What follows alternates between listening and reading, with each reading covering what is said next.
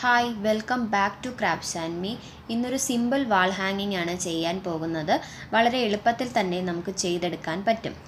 ഹാങ്ങിങ് ഉണ്ടാക്കാൻ വേണ്ടിയിട്ട് ഞാനിവിടെ എടുത്തിരിക്കുന്നത് വൂൾ ത്രെഡാണ്. നിങ്ങളുടെ കയ്യിൽ എംബ്രോയിഡറി ത്രെഡ് ഉണ്ടെങ്കിൽ അത് വെച്ച് ചെയ്തെടുക്കാവുന്നതേ ഉള്ളൂ.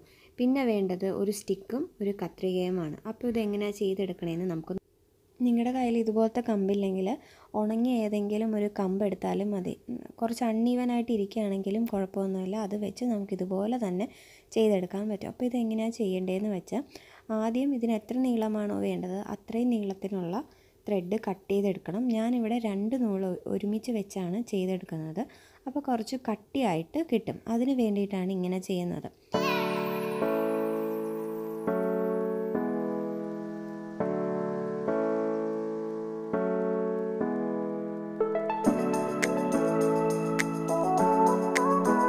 ത്രെഡെല്ലാം കെട്ടിയെടുത്തിട്ടുണ്ട്.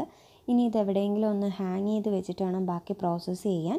ത്രെഡ് ഇതുപോലെ കുറച്ച് സ്പേസ് ഇട്ട് കൊടുക്കണം.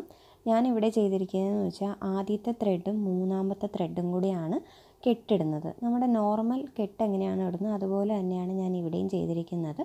അത് കഴിഞ്ഞിട്ട് നെക്സ്റ്റ് സ്റ്റെപ്പ് രണ്ടാമത്തെ നൂലും നാലാമത്തെ നൂലുമാണ് കെട്ടിടുന്നത്. അതുപോലെ തന്നെ ഇതുപോലെ എല്ലാ പ്രോസസ്സും നമുക്ക് ചെയ്യാം.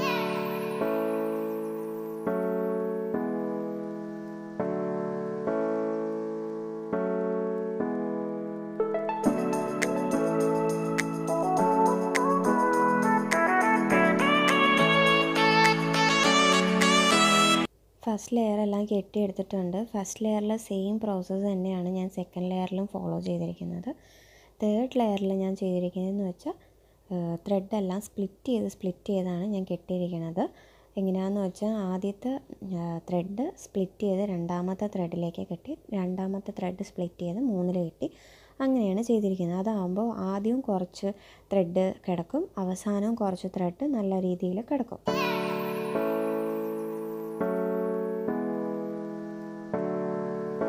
നെക്സ്റ്റ് സ്റ്റെപ്പ് ഞാൻ എന്താ ചെയ്തതെന്ന് വെച്ചാൽ സ്റ്റിക്കിൻ്റെ മുകളിലേക്കായിട്ട് കുറച്ച് നല്ല തിക്നെസ്സിൽ തന്നെ നൂല് കെട്ടിയെടുത്തു. എന്നിട്ട് അതിലേക്ക് ഇതുപോലെ സിംഗിൾ ത്രെഡ് കെട്ടി എടുക്കുകയാണ്. അതാകുമ്പോഴത്തേക്ക് നമ്മൾ ആദ്യം ചെയ്ത ത്രെഡ് വർക്കിൻ്റെ ബാക്ക് സൈഡിലായിട്ടാണ് ഈ ത്രെഡ് കിടക്കുന്നത്. അപ്പോൾ ഫ്രണ്ടിൽ നിന്ന് നോക്കുമ്പോഴത്തേക്ക് കുറച്ചും കൂടി കാണാൻ നല്ല ഭംഗിയായിരിക്കും. ഇതുപോലെയാണ് ഫൈനൽ ലുക്ക്. എന്നിട്ട് ബാക്കി അൺഈവനായിട്ടുള്ള ത്രെഡെല്ലാം കട്ട് ചെയ്തെടുക്കാം. അപ്പോൾ ഇതാണ് ഫൈനൽ ലുക്ക്. ഇതേ സെയിം മോഡൽ തന്നെ നിങ്ങൾക്ക് ഡബിൾ കളറിലും ചെയ്യാം. എൻ്റെ കയ്യിൽ സിംഗിൾ ത്രെഡേ അവൈലബിൾ ഉണ്ടായിരുന്നുള്ളൂ, അതുകൊണ്ടാണ് ഞാൻ ഇങ്ങനെ ചെയ്ത് കാണിച്ചു തന്നത്. അപ്പോൾ നിങ്ങൾക്ക് ഈ വീഡിയോ ഇഷ്ടപ്പെട്ടു എന്ന് വിചാരിക്കുന്നു. അപ്പോൾ ഇഷ്ടപ്പെട്ടുവെങ്കിൽ നിങ്ങൾ ലൈക്കും ഷെയറും കമൻറ്റും ചെയ്യണം. അതുപോലെ തന്നെ സബ്സ്ക്രൈബും കൂടി ചെയ്യണം. താങ്ക്